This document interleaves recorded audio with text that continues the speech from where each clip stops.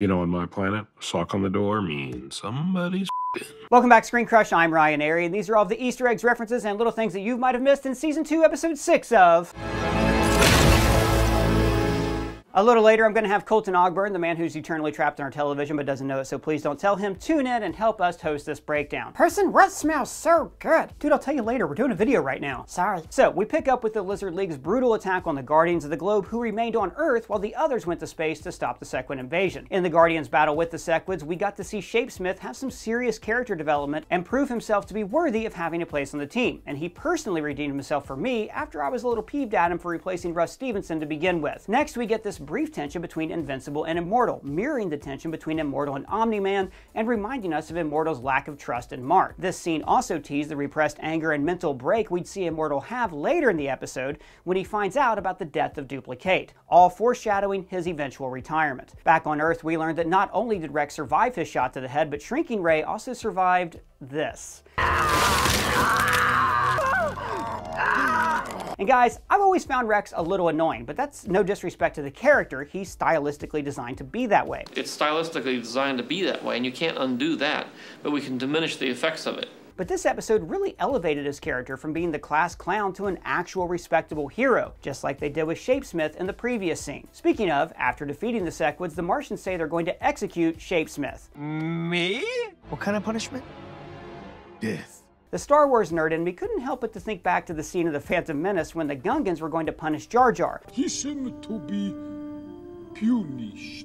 But Qui-Gon and Obi-Wan saved him. But I loved how, in this series, we saw no attempt at negotiations, and it just immediately cuts to the Guardians fleeing the Martian ship with Shapesmith. Person, you gotta tell me, what smells so good? Is it cookies? No, it's not cookies, it's me. You're wearing cookies? Oh no, that's just a waste of cookies. No, I'm not wearing cookies, I'm wearing cologne. This is Gold by Commodity. It's a high-end fragrance, but I was able to get it for just over $7 through Scentbird, the sponsor of this video. Guys, Scentbird is a great service for a guy like me because I want to smell good. I want to be one of those fancy guys who always smells nice, but I really have no idea what makes for a good cologne. And I also don't want to go dropping a lot of money on a pricey bottle. You see, Scentbird is a fragrance subscription service that lets you skip any month with no penalties. And if you are new to wearing cologne, it is a great way to start. So to educate you about the cologne, they send along a descriptive card that explains the ingredients and the proper occasion to wear that particular fragrance. This month, my favorite was Cobalt Patchouli and Cedar by Joe Loves. It's a natural fragrance that contains grapefruit, patchouli, cedarwood, and geranium.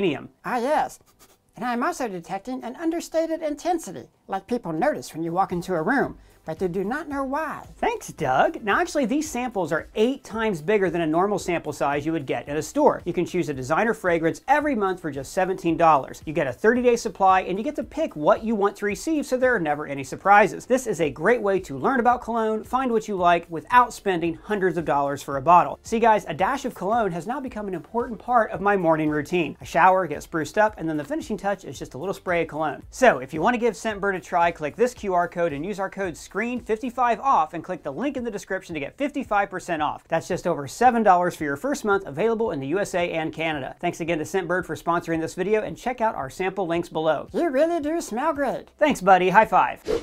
Now, throughout this episode, we got very subtle hints at romantic tension between Mark and Eve. It's important to point out that around the same time in the comics, Mark and Eve are together. But simultaneously to Mark and Eve's romantic tension, we have the resurgence of a spark between Rex and Eve. Now, I really enjoyed seeing Invincible earn Immortal's respect. There was always a bit of an unspoken rivalry between Immortal and Omni-Man, even before Omni-Man slaughtered the original Guardians of the Globe. So it's only natural for Immortal to be wary of accepting another Viltrumite and the son of Omni-Man into the fold. Now, as we discussed in the previous episode, Mark's new purple baby brother being half Thraxan makes him grow at an alarming rate. Thraxans experience an entire lifetime in less than 1 human year. Oliver being born half Viltrumite slows down that process, but he still ages pretty quickly. And speaking of Oliver, I've been calling him by that name all season because we know it from the comics. But it actually wasn't until this episode that we saw him get his name in the series. Good job, Oliver.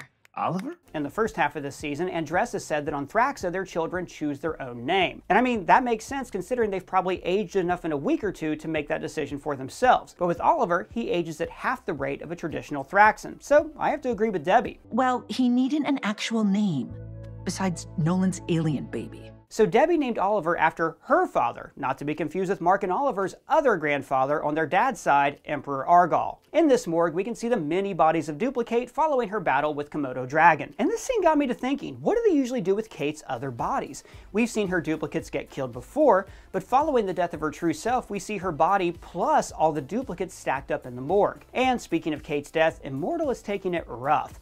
Remember, in the first half of this season, we saw the beginnings of a romantic relationship between the two. You and I were never a thing.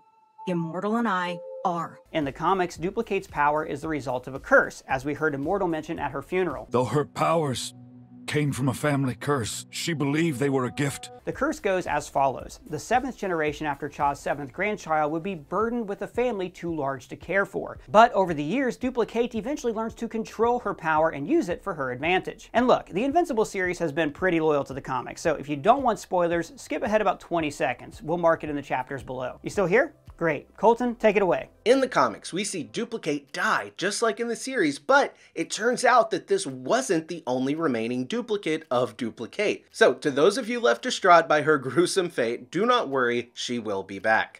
I'll be back. When Immortal says, Why do I feel this way, Marcus? this mirrors what Omni-Man said to Mark about the Thraxans in the mid-season finale. Why do I care about them?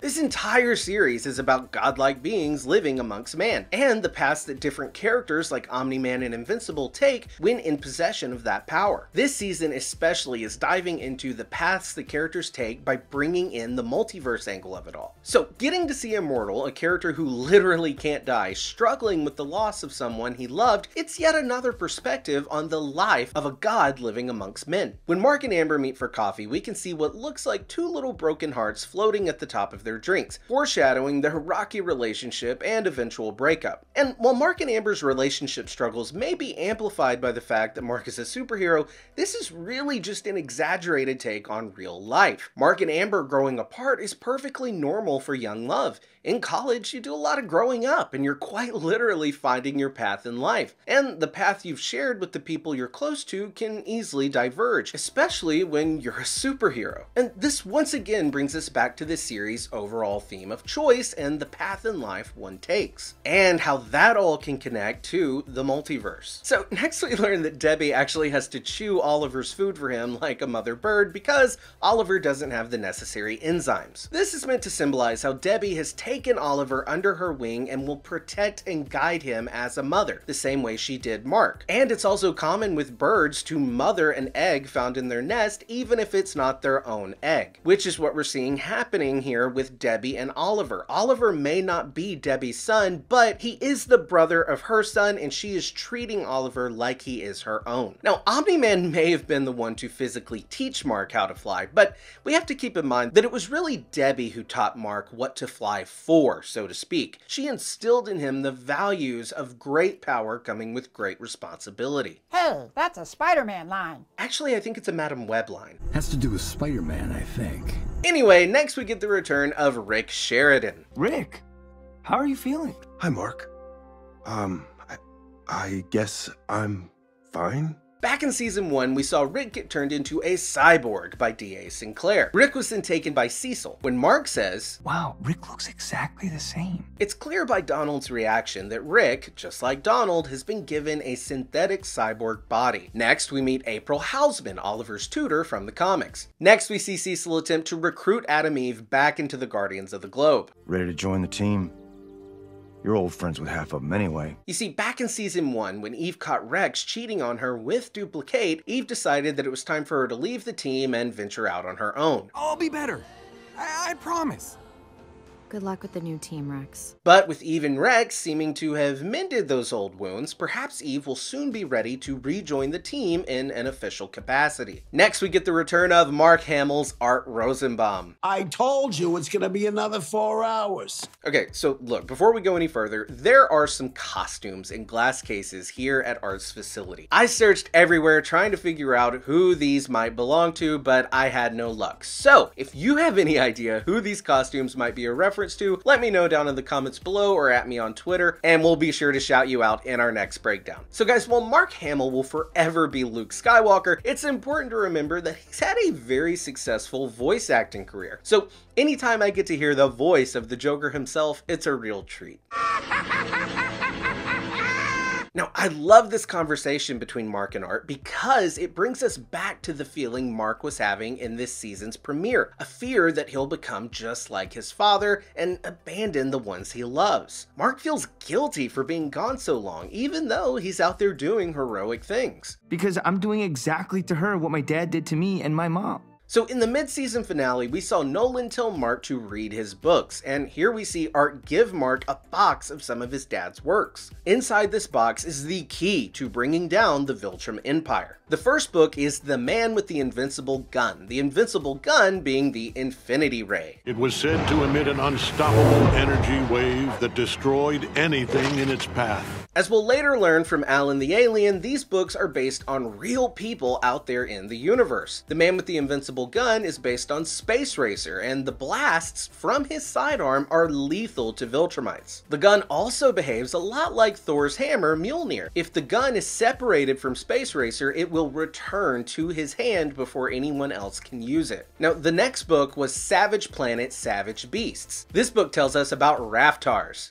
I'm hauling Raftars. Sorry, I mean Ragnars, alien creatures from a planet with a very dense gravity, resulting in them being remarkably strong. They first appeared in Invincible number 35 way back in 2006. The Ragnars are able to rip Viltrumites to shreds, and they will prove to be a worthy ally to the coalition of planets. So the Viltrumites were so threatened by these creatures that they blocked out their planet's sun, causing the planet to freeze. In the comics, we see Omni-Man and Alan the Alien travel back to this planet in hopes of using these creatures to take on the Empire. After the destruction of the Viltrumite disk blocking their sun, the Ragnars began to thaw and they attacked Omni-Man and Alan. Long story short, those beasts cannot be tamed. But later on in the comics and hopefully in the TV series, we see some Ragnars rip apart some Viltrumites. Now, some other books we saw were Lost Inside the Chasm of Oblivion and Hate Tribes on the Planet Wreck. So following Alan's fight with the Viltrumites earlier this season, if you could even call it a fight, I got my ass kicked is what? He was put on life support. Thaddeus, leader of the Coalition of Planets and former Viltrumite, pulled the plug on Alan. Forgive me, Alan. But as we learned in the previous episode, this was in hopes that Alan would recover bigger and stronger than before. You're a lot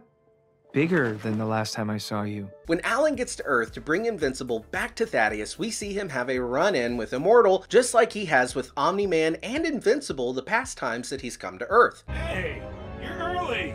And you shaved your mustache! When Immortal confronts Alan, we can see that he's out for blood simply because of his rage following the death of Duplicate. Luckily, Invincible shows up before things get messy. And guys, I love the design flaw bit in Alan's inhibitor chip. My thing only works between me and someone else, not between two other someone else's. When Alan and Mark go back to Mark's dorm, we see Alan sit on Mark's bed and break it, just like in the comics. When the two discuss the whereabouts of Omni-Man, Alan mentions a Viltrumite prison. I've heard rumors of a Viltrumite prison somewhere in space. Maybe they took him there. And that is exactly where we see Nolan being held by General Krieg at the end of this episode. Remember, we first met General Krieg in the mid-season finale when he and the Viltrumites took Nolan from Thraxa. Krieg then instructed Mark to take Earth or they would be back and kill a lot of humans. And look, can I just say that Mark seems a little, I don't know, unbothered by the fact that a Viltrumite general told him they would be coming to Earth to kill a bunch of people and take over. You think Mark would have shown back up on Earth, running up to Cecil like Loki did Mobius in the season 1 finale. We need to prepare. It also seems like Mark is in a bit of denial, which I guess is understandable. I mean, he does have a lot going on. As if his relationship struggles with Amber, the attack on the Guardians by the Lizard League, a little brother to raise, and an impending Viltrumite takeover of Earth wasn't enough, we learned that a freaking Sequid made it back to Earth. And if that wasn't enough, we've also got the multiverse travel time-traveling supervillain Angstrom Levy determined to destroy Invincible. I'm gonna catch ya, dispatch ya! In the final scene of this episode, we see Angstrom traveling through different realities, one of which is a zombie reality, perhaps a wink and a nod to another multiversal animated series, Marvel's What If. When Angstrom arrives at his destination, he says, it is good to be home. And on a billboard, we can see what looks like Omni-Man as well as a whoosh of wind depicting a hero flying. Now, as we learned in the first half of this season, in most realities, Omni-Man and Invincible team up to take over Earth. But one thing to pay close attention to is that this seems to be a version of Times Square in New York City. In the first episode of this season, we see Invincible speaking on a large screen just like the one we saw here, and a variant of Angstrom Levy is seen in the destroyed city as Invincible speaks to the people of Earth. This variant of Angstrom is working with the surviving members of the Guardians of the Globe who are resisting Viltrumite rule. Now, when Invincible goes to kill Angstrom to make an example of those who dare join the resistance, we see him fall through a portal. We of course later find out that he was one of the many variants recruited by our current Angstrom Levy for his mind-merging device. Now, I bring all of this up and I bring up Times Square because in Invincible issue 16, we see a very similar shot of Times Square. In the comic panel, we see Invincible giving the same speech that we mentioned from that episode. And a few pages later, we see Angstrom portaled away by his variant self before being killed by Invincible, very similar to what happened in the season premiere. Now, I tell you all this because I think it's clear that in this final scene, Angstrom has traveled to a reality where Omni-Man and Invincible have succeeded in building a Viltrumite utopia on Earth. And this is likely the same universe we can see in the first scene of this season, and you can even tell by some of the sleek architecture that the Viltrumites have likely influenced the resurrection of the city following their takeover. Now, I think you're right on the money because in the comics, Angstrom recruits variants of Invincible from across the multiverse to help him kill the Invincible who destroyed his multiversal mind-merging device. And I think that's exactly what Angstrom is doing here. He's recruiting another Invincible to help take down the one and only Mark Grayson who stood up to Viltrumite rule. Our Mark Grayson. Well guys, those are all the Easter eggs that we caught in this episode. Big shout out to Colton who wrote this video. You can find his socials below and you can let us know what you thought down in the comments or at me on Twitter. And if it's your first time here, please subscribe, smash that bell for alerts. For ScreenCrush, I'm Ryan Airy.